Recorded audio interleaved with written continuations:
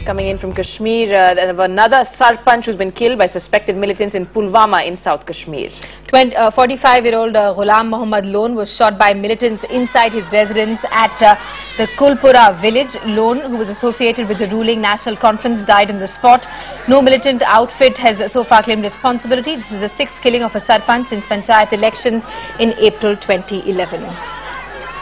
We do have Mufti Isla joining us on the phone line from Srinagar, bringing us this news. Mufti, what else can you tell us, even as we know that Chief Minister Omar Abdullah in the past has said he can't be held responsible for providing security to the sarpanches? Well, yes, and it's a tragedy which is coming again and again, and state government is really grappling with this, how to provide security cover to these sarpanches and panchayati representatives.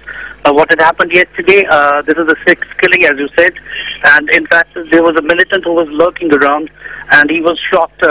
This person was shot by militants. There was a militant who was waiting for him with a pistol. He shot at him from a close range.